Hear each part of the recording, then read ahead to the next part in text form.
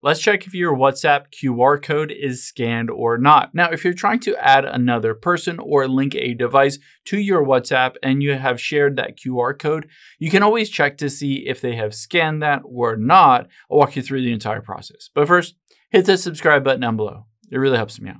Thanks, guys. Now, let's open up the WhatsApp app here on your iPhone or Android. And there are two different QR codes. The first one is to basically share your specific WhatsApp app or account so that someone else can message you.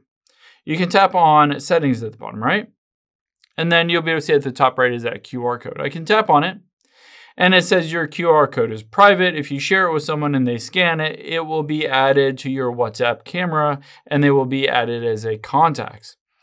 Now, on here, you can go to chat and then the plus at the top right.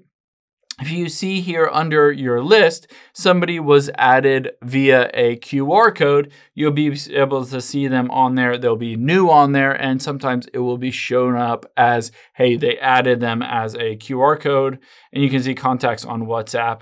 You'll be able to see them directly on there. Now, that is one option, but another option is maybe they scanned your QR code to link your device with their device. To find that information out, let's tap on settings at the bottom right. And then on here, you can see linked devices right under stored messages. Tap on linked devices. And on here, if you find that someone else has linked your device with their device by scanning that QR code, they'll show up directly on this list. You can, of course, choose to kick them off if you don't want them to have access to your messages or calls or anything.